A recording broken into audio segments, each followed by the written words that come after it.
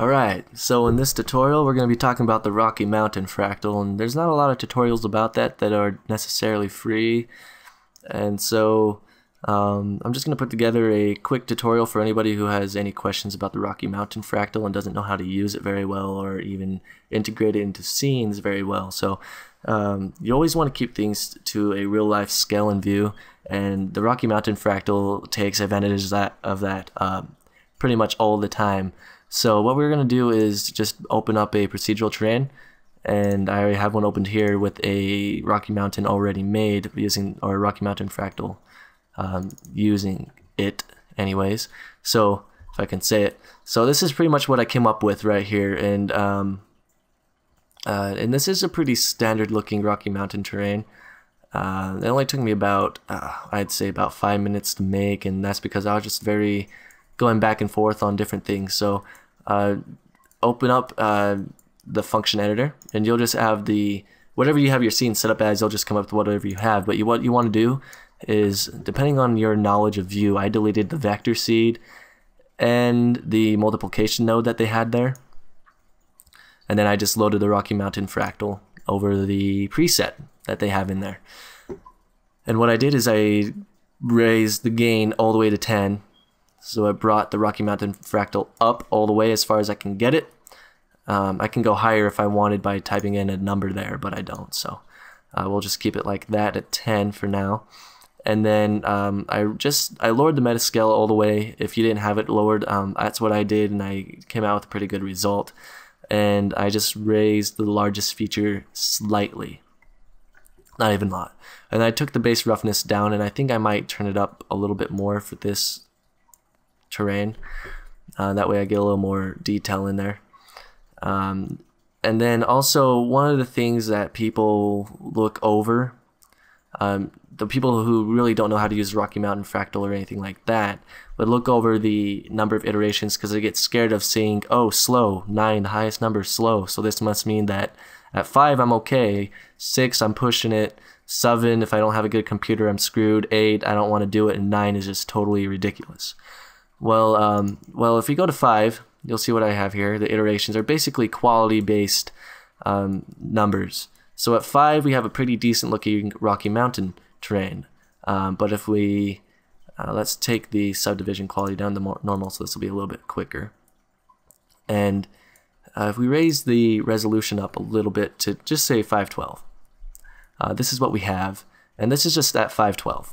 And you can see all these open areas that are kind of barren, and they kind of look little like they're chipped in and everything like that. And you know, that's some good detail there. But if we raise this to 6, and that's just a one-step push. I mean, it's not hardly doing anything, and it's still a pretty quick change. You obviously wouldn't be using view if you had a weak system to begin with. So, and now you can see all these other more details that come in, and it doesn't look like it's so chipped. And it's not as, in some areas it's smooth just because Rocky Mountains do have those smooth areas.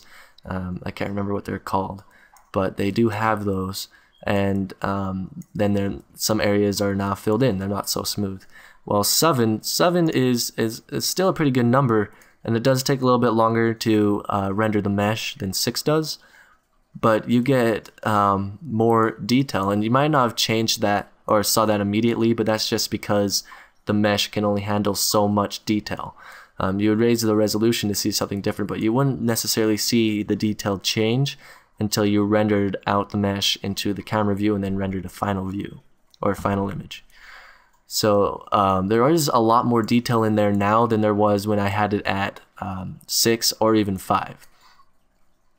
And I would recommend staying between 6, 7, and 8. 9, if your computer can handle it, definitely go for it, because it's not that big of a deal. I would say my computer can handle it just fine, and I don't even have a very strong computer. So sometimes it jitters a little bit, but I think that's just because my processor can't handle it. So I'm just going to stay at 7. And the subdivision quality, if you see these areas right here, like right in this area, how it just kind of stops and goes straight up, those are the polygons, and these polygons right here can't really be changed into this existing terrain piece right here. They have to be subdivided to get that quality in there. And if I switch to high, from normal, it's going to take a little bit longer. I mean, we are adding more quality and then subdividing those pixels, and you can see how they go away in the areas where that happened at, and you can get some more quality. And then there are still some issues right here where it kind of stops and goes up, but it's not as noticeable, and that's where you'd go up to maybe ultra and fix out those issues. But you usually wouldn't raise the iterations or the subdivision quality until you got what you want in the live view right here, and also before you probably do a final render just to see how your terrain looks. So, and you know, this isn't a bad looking terrain, but it's not the best looking Rocky Mountain terrain either, and I only spent so much time making it, so just for the tutorial purposes. So the next thing you want to do is, after you set this all up the way you want it, go and play with the scale factor in the flat level. And what I've noticed is that the flat level and the ground level are pretty much the same almost. If you slide the flat level over to the left, the terrain gets it gets bigger, gets more blown out, and same thing with the ground level, it kind of gets bigger. And if you raise it to the right, it goes down. So if I say I raise it a little bit like that, and then we'll just load the terrain mesh up, and it'll take a little bit because I didn't change these settings, but you can see how it went down just slightly. And then if we raise the ground level, you'll see how it just goes down very slightly, because that's how much I moved it, was just slightly. So, and then it goes down. So that's what those two features do. And just a short description. They probably do something else, and I'm just not entirely sure what they are, but that's just what I've noticed. So, and if anybody can, you know, tell me exactly what they do, then of course go ahead and, you know, put in the comments or whatever. It's just so everybody's clarified on that. And I changed it a little bit by raising the scale factor, and I noticed that the scale factor either stretches and blows out the terrain mesh a little bit more, adds a little bit more detail. And when you raise it to the right, and when you lower it to the left, it loses a little bit more detail, and it's not as blown out and everything like that. So that's something that you would probably want to play with, and it probably raises like these cutoffs right here, makes the ends a little bit more steep. It's probably what it would do too. So you play with that till you get something you want, and I'm just going to lower it. See what we get here.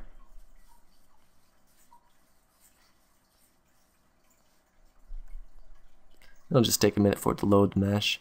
And yeah, it just kind of makes it so they're not so steep on the slopes here. Those edges aren't as steep, and I think that's what they do. So I'm just going to raise that just a little bit more, just so we have a little more, the slopes there are a little bit more steep. Kind of reminds me like more rocks are coming out, maybe at the top. Alright, so that looks good. And then the next thing you want to start playing with, everything here is pretty much the same. You can add some distortion, and you know, nature has a little bit of natural distortion, so maybe raising that a little bit will give your terrain a little bit more life.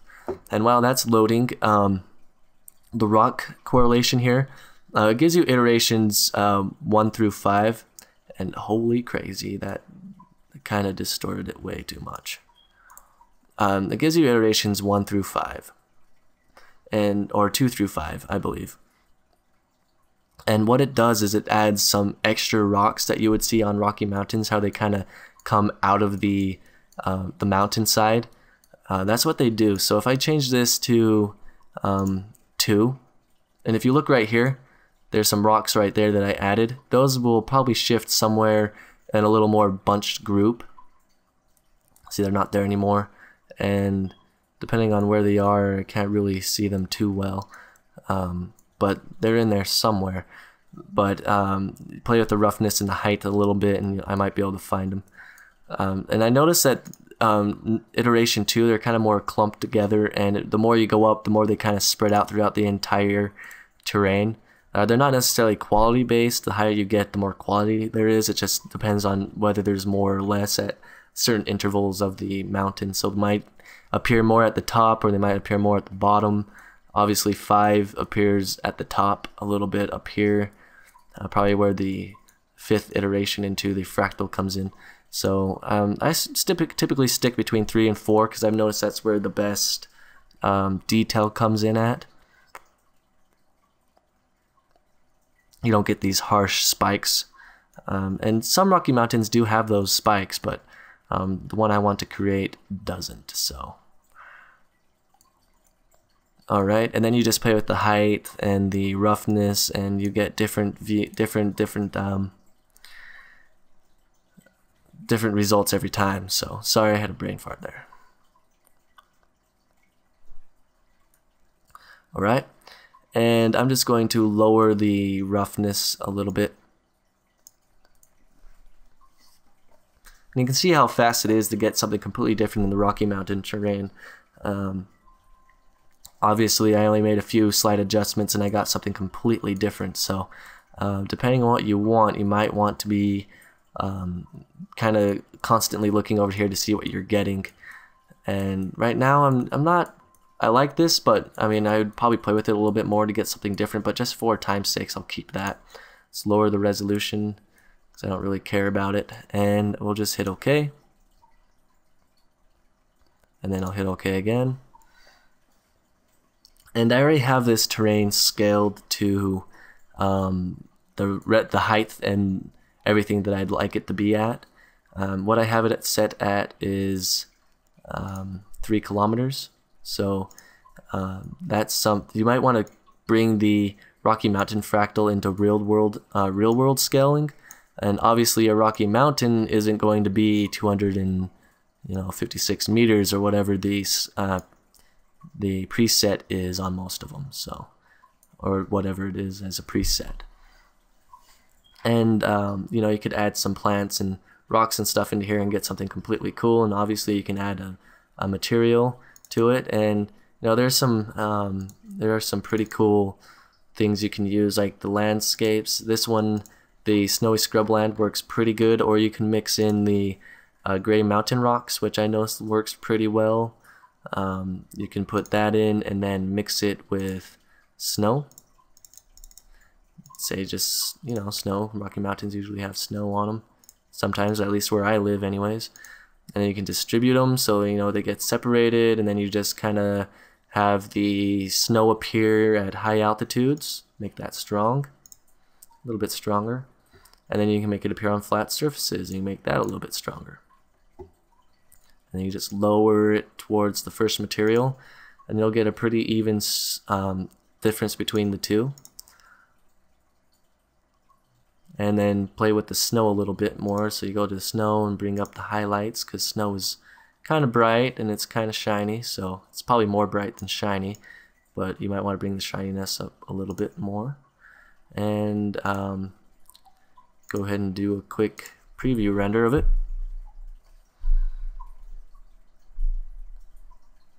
And of course, the higher the iterations you have, and depending on the atmosphere you have, the longer it's going to take to render. So be careful on your choice of detail. You would probably want to do all the quality boosting right before you do a final rendering, just like any good practice in View would be. And given a little bit more time, this terrain could be something completely magnificent if I wanted it to be. Right now, I'd say this looks pretty good. I'm just going to go ahead and close that and then come back into the terrain editor and edit the function, and I'm just going to change the iterations to either 8 or 9 just to get that little last bit of detail I'd like into it. 7's a pretty good set, so you won't have to worry too much about it, depending on if you need more detail or not. And I think this needs a little bit more detail, so I'm just going to bring it into 8, and we'll do another quality or preview quality render. And obviously this is going to take a little bit longer than the last one because we have a little bit more quality in it. Now that I'm thinking about it, I probably should have saved the last image that we had so we can compare it to this one. But I pretty much remember what it looks like, so it's all good. And I can see a little more detail over here and up here. So I mean, this is looking good for just a pretty quick, you know, this is what you do and this is how you do it kind of thing, and this is what this means. So if you have any questions, go ahead and give me send me a message. You can leave it in the comments if you'd like. You can subscribe if you want. Also, you can send in requests if you want to learn something. I might know it, and if I don't, I'll just tell you flat out I don't know it, but I'll go and research it too, because it'll just be more learning experience for me. So thank you, and have a nice time creating those environments. Bye.